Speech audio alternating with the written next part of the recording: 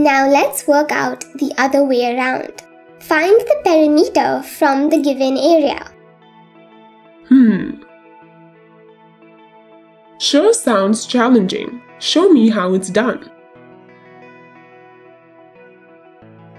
Find perimeter given the area.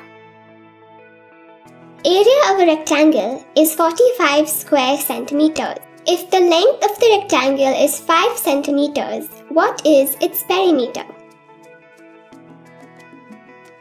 We first find the other side, which is the width of the rectangle, and then find its perimeter. Area of rectangle equals length times width. So length times width equals 45. We know the length is 5 centimeters. So 5 times width equals 45. Width equals 45 by 5 equals 9. Now that we know the length and width, we can use the formula to find the perimeter of the rectangle, which is 2 times length plus width.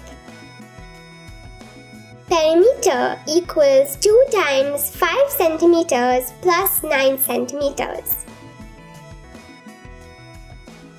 equals 2 times 14 centimeters, which is equal to 28 centimeters. The perimeter of the rectangle is 28 centimeters. Amazing!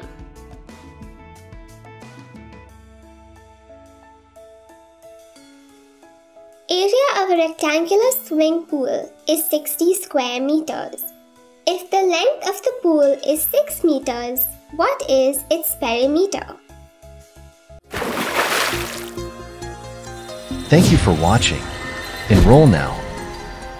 To access all 184 videos totaling 16 hours and 38 minutes, featuring introductions, examples, and exercises for grade 4 math.